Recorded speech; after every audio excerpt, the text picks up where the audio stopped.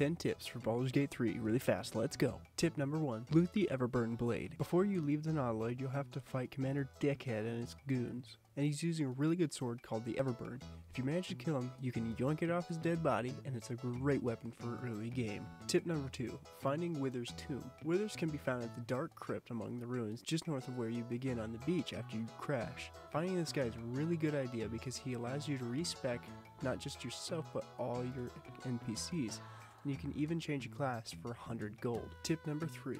Save, save, save. I know it's not proper D&D, but in Baldur's Gate, you can save and quick save with F5, and if you have an important interaction and you choose the wrong answer, if you saved before it, you can go back and choose the right one. Especially when you get into a huge boss battle, you can save right before, and even if you die, you have that save you can go back to. Tip number 4.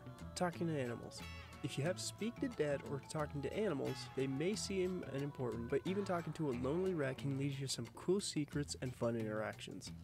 So remember, talk to them puppies. Tip number 5. Yeet the potion. If your character doesn't have any healing spells, you can still heal your allies by throwing a health potion near them, and the area of effect will heal them. Tip number 6. Hiding before fight. Hiding before fight is a great idea because you get advantage and you do quite a bit of damage even before you're thrown into initiative. It's a great way to get off some damage even before the fight starts. Tip number 7. Pickpocketing. With sticky fingers comes great loot, or however that fucking Spider-Man quote goes. So if your sleight of hand is high enough, you should have no problem pickpocketing NPCs, which means it can lead you some good loot and possibly some keys for some locked doors. Tip number 8. Loot everything. Channel your inner loot goblin and grab everything you see. Even if it doesn't seem important to you, you can still sell it to a trader for at least 1 gold. Tip number 9. Send to camp. Coming off of that last tip, if your carrying weight isn't that high, you can always send items back to camp through the menu option to sell later. This is best used for some of the bigger items that take up a lot more carrying weight. Tip number 10. Remember to rest. After a grueling fight,